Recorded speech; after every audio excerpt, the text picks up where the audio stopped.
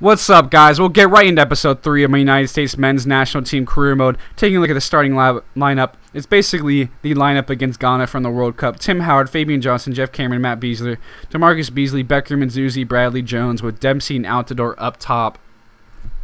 And Arsenal had some big additions, mainly Mario Mandzukic, who we'll be seeing in this matchup. Unfortunately, I cut out the lineup for Arsenal, which is why I reverted to that to show my lineup.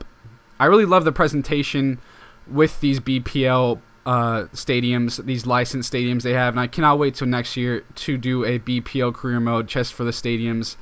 I'm not sure if I'll do a BPL career mode right away. I'll probably start with a second division or third division team to begin my career mode happenings in FIFA 15. As you can see, this cross right here, and Zuzi just misses that tap in off the rebound from Josie Altidore's header.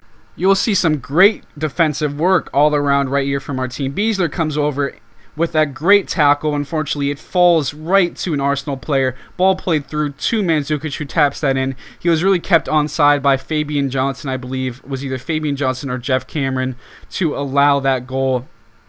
So just if that defender would have stepped up, that goal would not happen, which is very frustrating. You'd like to see a little bit more better positioning from our back line. We'll see a good ball played right here. The Arsenal player just cannot hit that correctly with his head. Falls to Zuzi, who hits it right at the keeper, unfortunately. But we'll get a chance on this ensuing corner kick. Just again, hit right at the keeper, but a great save to tip it over by him. We'll see on this ensuing corner kick right here. Ball played into Jeff Cameron, who's been really getting the ball, it seems like, on these corner kicks. But he heads that wide, unfortunately. And this game was really unforgiving. Sogna, he presses up to intercept that ball. Played out wide to Walcott, who's going to use his pace and some strength to get by the defender. Cross into Mandzukic and head it in. I really think Tim Howard could have done better to get that, because that was just a weak header. But this match was really unforgiving. I thought we maybe could have deserved that equalizer, but they'll take the 2-0 lead and basically seal the deal right there with just a few minutes left in the match. Good cross, some good play from Walcott, and Sogna's play to intercept was great and showed some laziness to go to the ball from DeMarcus Beasley. And again, a ball played, and Beasley looks like he had the ball, but then, unfortunately, I believe it was Walcott, got it back, crossed back into Mandzukic for that goal. So Mandzukic gets his hat trick for Arsenal. Definitely just a very unforgiving match. Like I said, you see Beasley actually wins that ball back for a second, but he pushes it back out to the Arsenal player, who's going to cross that with ease to Mario Mandzukic, headed right into the net. Just really unforgiving result, like I said. 2 3-0 losses in a row, and it's not going to get any easier as we again have Manchester City in the League Cup coming up. So just a great overall game for Mandzukic to get that hat trick and continue to push him up into the Golden Boot race. And like I said before, I'll be using a basically B squad, all our reserves in this matchup against Manchester City. As you can see, the beautiful stadium right there. You guys can take a look at Manchester City's lineup right here for this League Cup with the 4-4-2. Jovic just completely demolished us in our league match. I believe it was 2 fixtures ago, right before that Arsenal match. So we're facing them fresh off of a league fixture, and hopefully that fixture does not go. This fixture does not go as bad as that one in the league. Taking a look at our goalkeeper Nick Raimondo for this League Cup tie.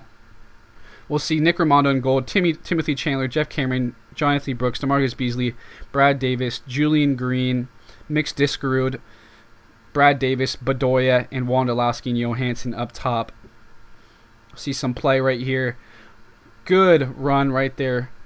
And backs up and basically sweats that to Negredo, I believe that is. So some good play all around from Manchester City. Definitely not the start we were looking for in this match. It would have been nice to go scoreless into the half at least.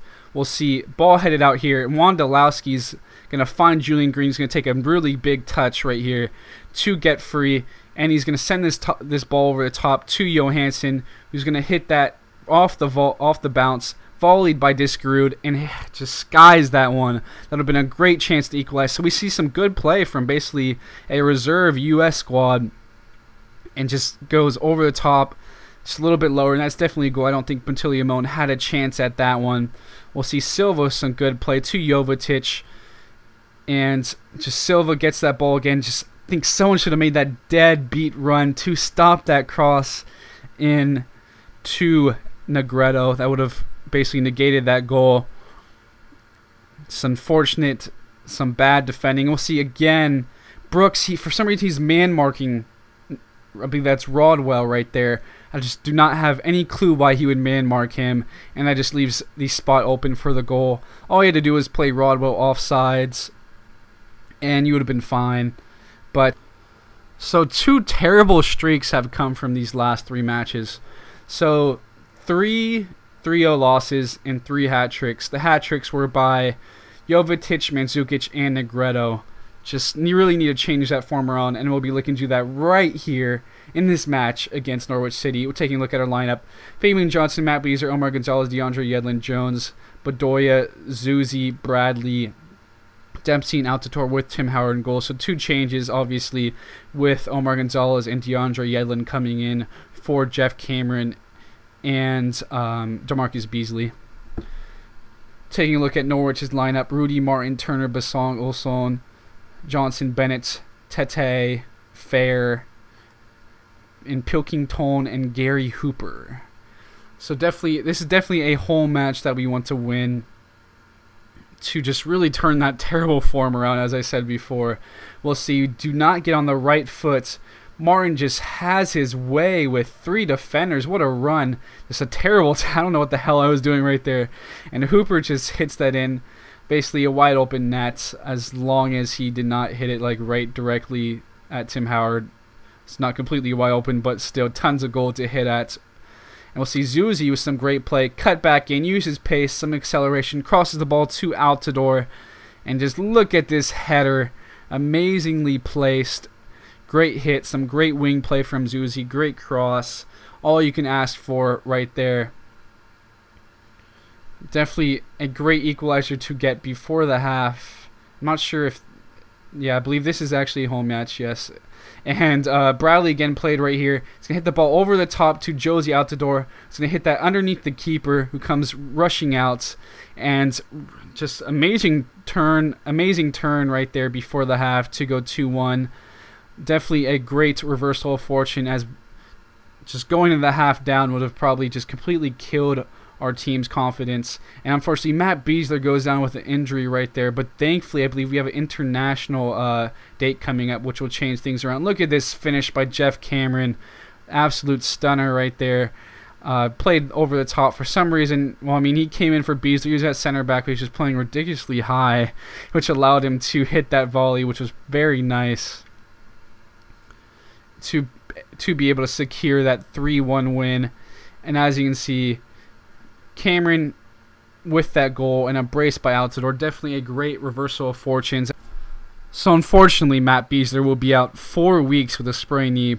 But as I said before, there's going to be an international date that is going to fall into that. So maybe he'll miss 1 or 2 games max. So it'll be a big deal, because him and Omar Gonzalez were just building a partnership together, and they looked very solid in that game against Norwich City. That was their first game together. And Jeff Cameron, of course, came on and had that goal, but he's really got to build something with Omar Gonzalez in the back, as I definitely do not think it's going to be John Anthony Brooks after just that terror of marking he had in that matchup against Manchester City in the League Cup. I do not know why he man-marked in that instance, and it's probably due to low positioning. But we'll take a look at the table now. We're in 7th place, pretty congested around that Europa League and 4th Champions League spot. So there's definitely a chance to achieve that goal of just a good finish. I would love to finish in Champions League, and maybe even that'll even push me to do another year of this career mode. If not, I'll be happy with just doing 1 season and getting into FIFA 15. With that, I really hope you guys enjoyed this episode. Stay tuned. I'll have episode 4 coming up very shortly.